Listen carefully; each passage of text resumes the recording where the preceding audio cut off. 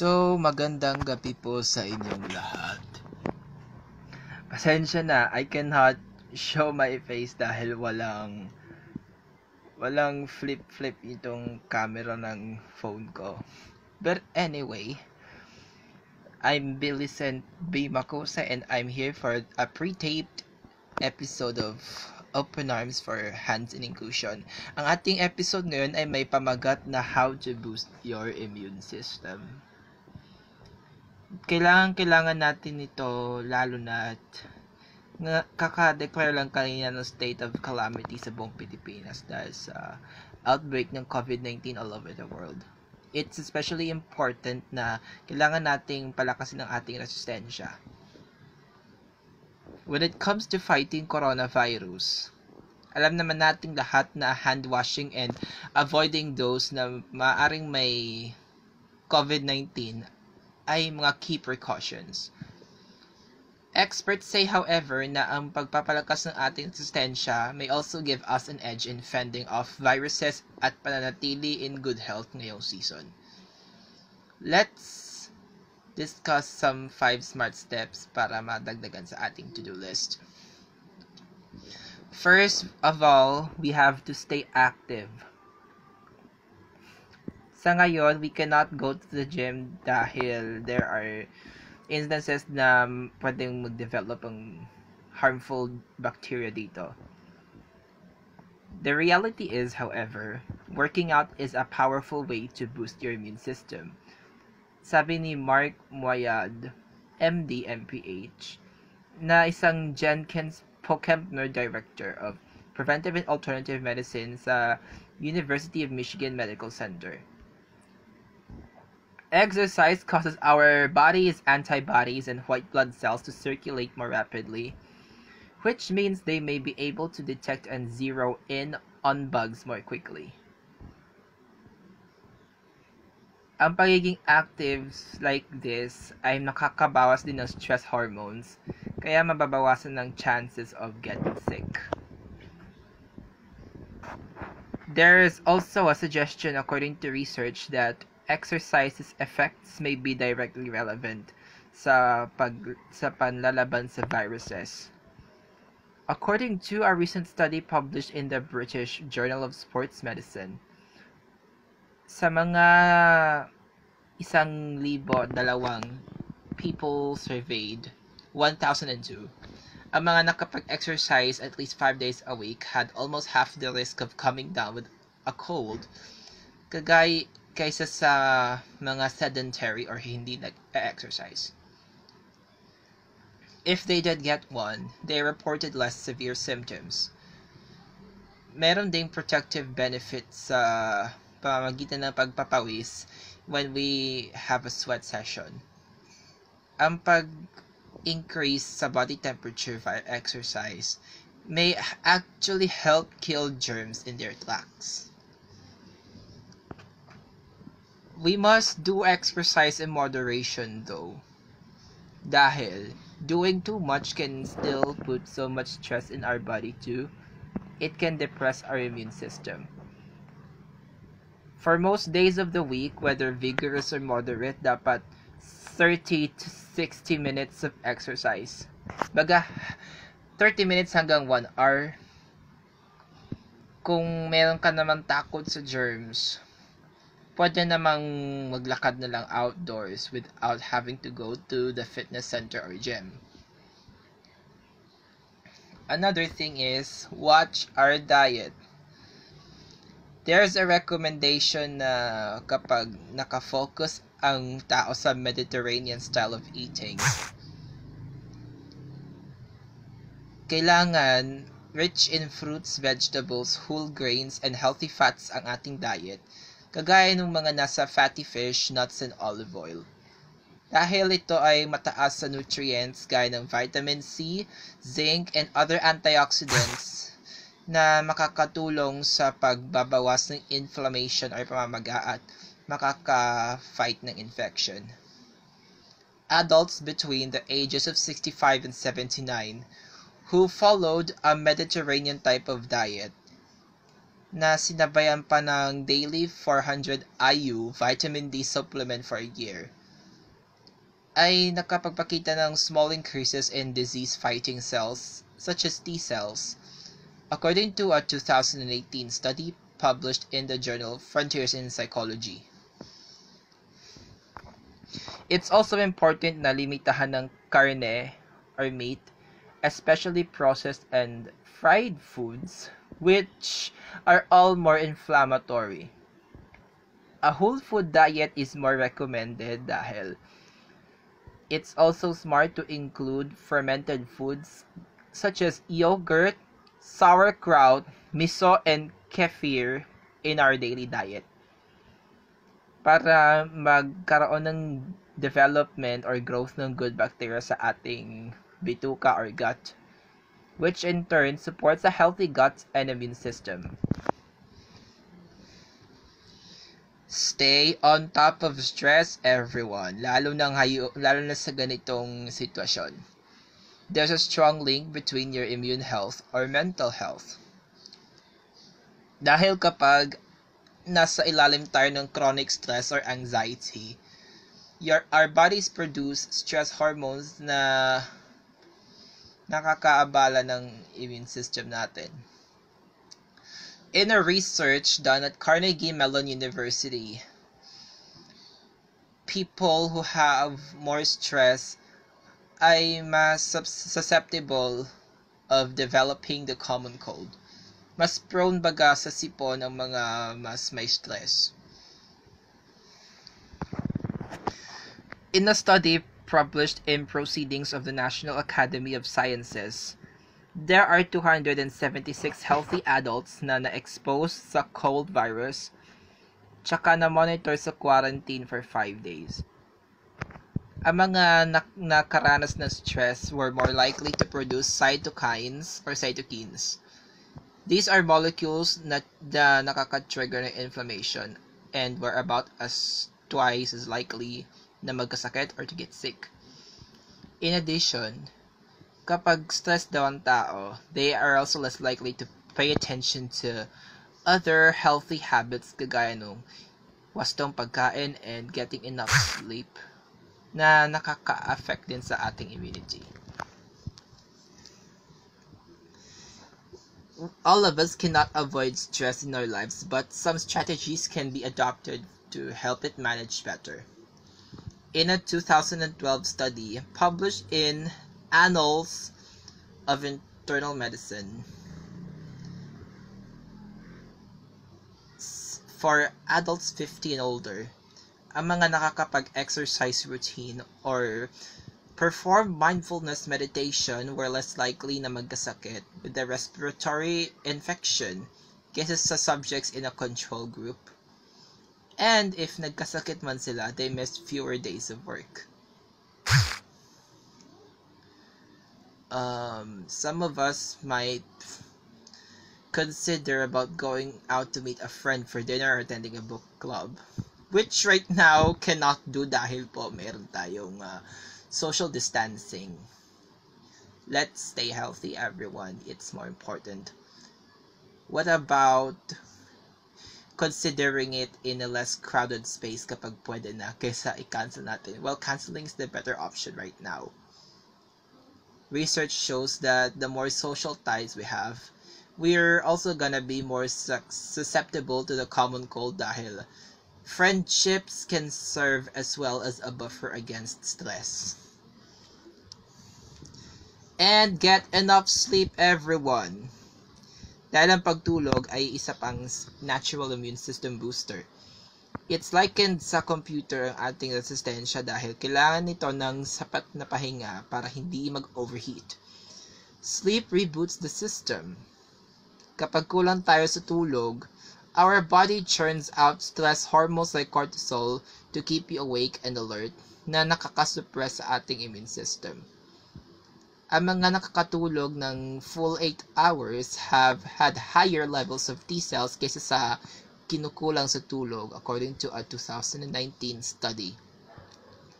Let's please try na makatulog ng 7 hours a night.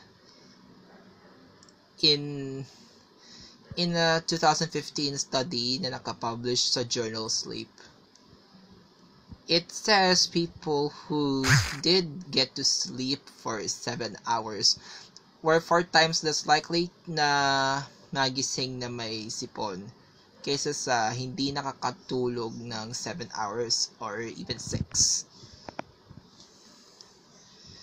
Kailangan din nating maging strategic people about supplements.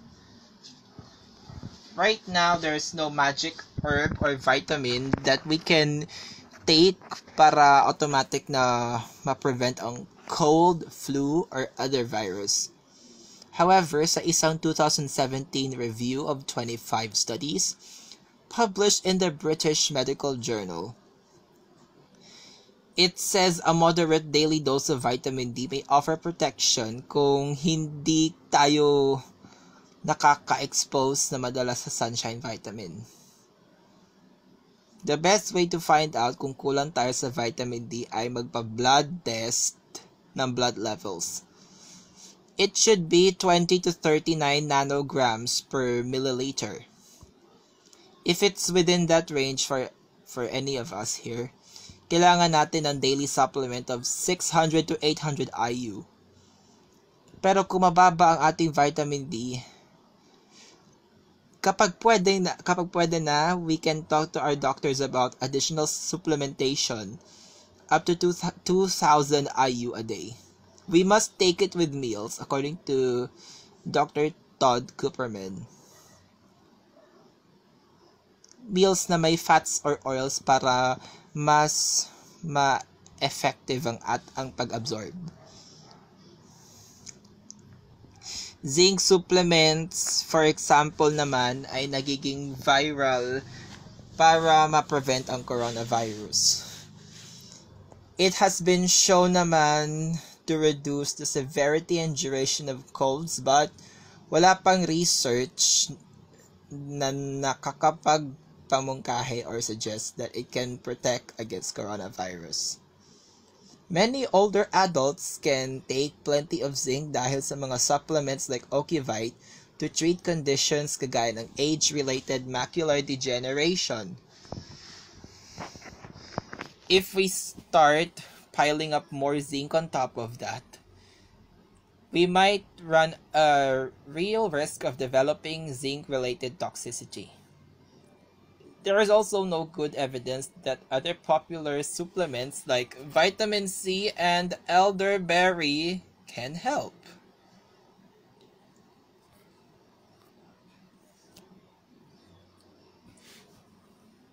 Let's just cook naman daw, according to Lynn, with herbs kagaya nung bawang or garlic, ginger, rosemary, oregano, and turmeric. These have all been shown na may anti-inflammatory properties, and some like garlic have even been shown na makakapag-protect laban sa sipon. Lynn says that when her patients ask her about taking supplements to enhance the immune system, ito nire-recommend niya, food is also medicine. Some of us may have this in our backyard. Let's consider adding it sa pagluluto naman para makatipid-tipid din.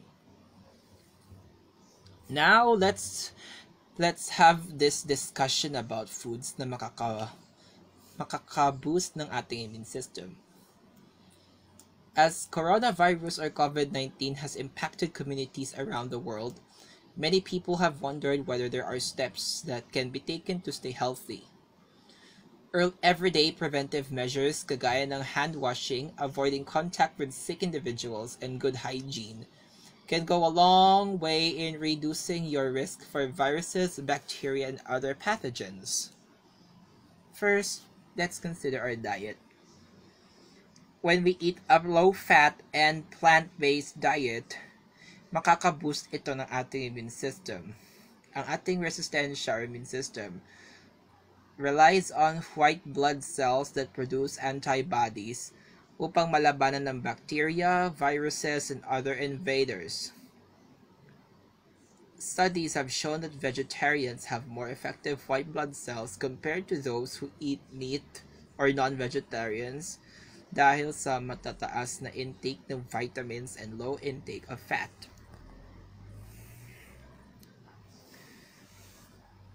Kapag low-fat diet din ang ating kinain, it can be protective too. According to several studies, ang paglimit ng dietary fat can help strengthen immune defenses. Research also shows that oil may impair white blood cell function and that high-fat diets may alter the gut microbiota. I believe it's good bacteria that aid in immunity.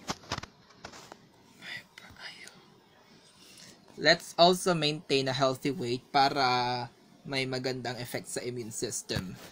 It's because obesity has been linked to increased risk for influenza o kaya trangkaso and other infections kagaya ng pneumonia.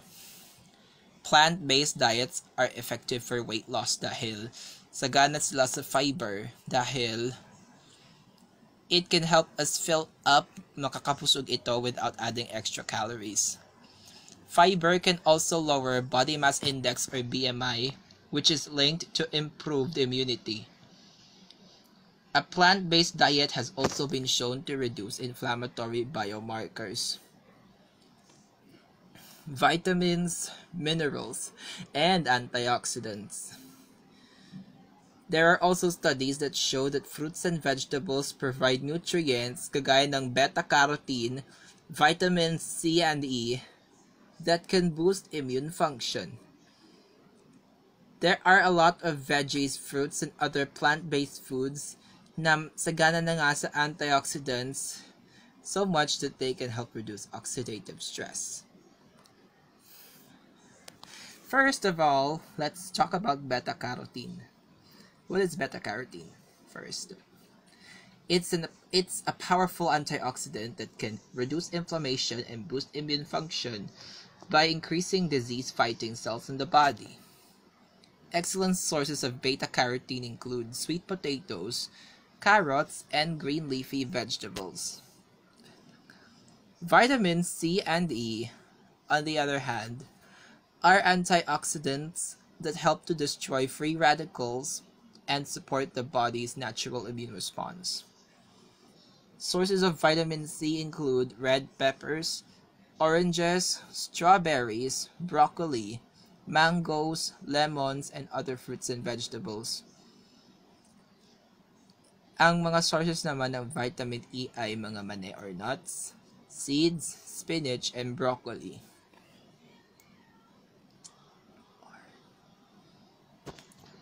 Vitamin D. Research shows that vitamin D supplementation may reduce the risk for viral infections including respiratory tract infections sa pamamagitan ng reduction ng pag-produce ng pro-inflammatory compounds sa ating katawan. Increased vitamin D in the blood has been linked to prevention of other chronic diseases kagaya ng TB or tuberculosis, hepatitis, and cardiovascular diseases. Food sources of vitamin D include fortified cereals and plant-based milks kagaya ng almond milk and soya milk, and supplements.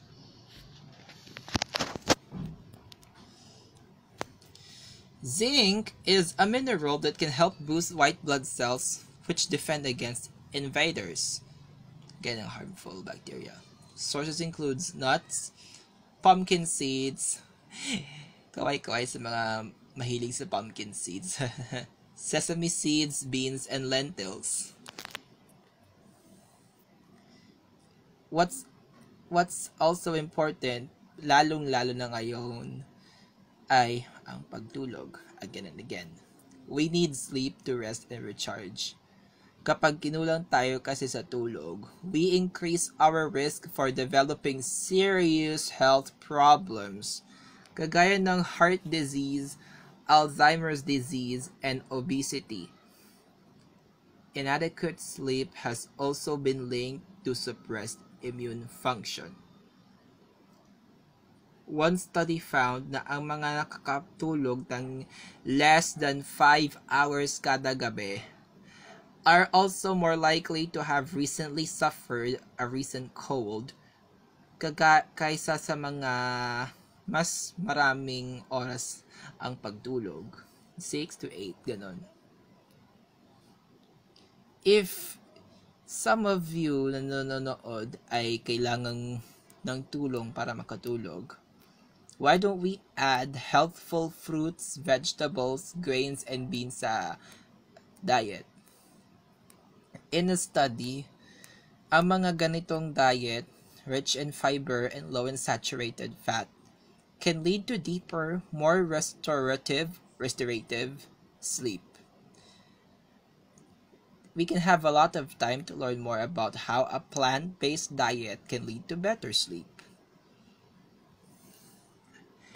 Right before we end this discussion or video, muli nating idasal ang Oratio Imperata laban sa Coronavirus Disease 2019. Makapangyarihan at mapagmahal na Ama, lumalapit kami sa iyo sa aming pangangailangan upang hilingin ng proteksyon laban sa Coronavirus Disease 2019 na nagpapahirap sa marami at kumikitil ng maraming buhay. Nagmamakaawa kami, mapagmahal na Ama. Nagabayan mo ang mga taong nag-aaral kung saan nanggaling at sanhi ng epidemyang ito at sa mabilis na pagkalat nito. Gabayan mo ang mga kamay at isipan ng mga eksperto sa medical na maaari silang maglingkod sa mga may sakit na may kakayanan at pakikiramay, at sa mga gobyerno at pribadong ahensya na silang dapat makapaghanap ng lunas at solusyon sa epidemyang ito. Iligtas mo kami sa lahat ng uri ng karamdaman. Pagalingin mo ang mga may sakit at buhayin mo sa amin ang pagkakawang gawa upang kalingain namin ang bawat isa. Hinihiling namin ito sa pamamagitan ni Jesucristo, anak mo, na nabubuhay at naghahari kasama mo at ng Espiritu Santo, iisang Diyos, magpasawalang hanggan. Amen. Mahal na Birhen, mapagpagaling sa mga may sakit, ipanalangin mo kami. San Rafael ang Arkanghel, ipanalangin mo kami. San Roque, ipanalangin mo kami. Ina ng Kaligtasan, ipanalangin mo kami. San Lorenzo Ruiz, ipanalangin mo kami. San Pedro Calungsod, ipanalangin mo kami. So, this has been our Open Arms episode for tonight. We hope na meron kayong mga natutunang panibago and how we can help in boosting our immune system through these simple tips na aming naibahagi. You may comment down kung may mga alam kayong other tips that could really help in boosting our immune system. Sa ganitong panahon, we really have to be more cautious at hanggat maaari, stay at home and stay healthy and vigilant. This has been Bilicent Macuse for Open Arms. See you all in the next episode.